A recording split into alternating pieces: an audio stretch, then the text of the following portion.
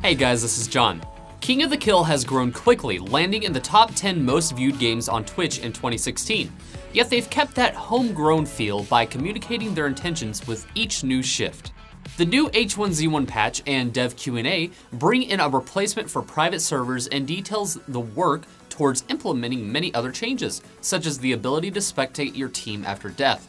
Daybreak executive producer Chris Wynn said, "Tonight's patch adds in our first version of what we are calling hosted games. This is ultimately the full replacement to private servers, but functionality will come in several phases. What they do is allow private or public games on a scheduled time."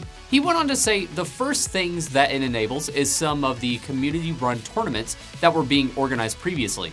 In time, we will add spectate access here for shoutcasting and eventually mod controls to have more control over the match. We are working with a few groups to start getting some of these games going again now that we have some support for it back. Daybreak is looking to enter the esports scene with this change. The hosted games feature allows anyone to run tournaments. It'll no longer be just the H1Z1 Invitational. Team spectates have been a big talking point for some time now, but the headway seems to only just be starting.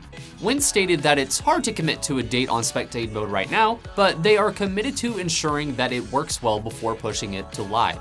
In addition, the developers are making changes to the way the map plays out, no longer having every game end up towards the middle of the map. Lastly, don't worry console players, the devs haven't forgotten about you, but the console release may be quite a while from now. We have not given up when shared. We are first and foremost committed to a quality release when we do decide to do it. You can find the full H1Z1 King of the Kill developer Q&A regarding the patch, private servers, and spectator mode in the description below. You think these changes will drive H1Z1 closer to becoming an esport? Let me know in the comments. And please remember to share and like this video and subscribe to our channel. You're watching esports on PvP Live.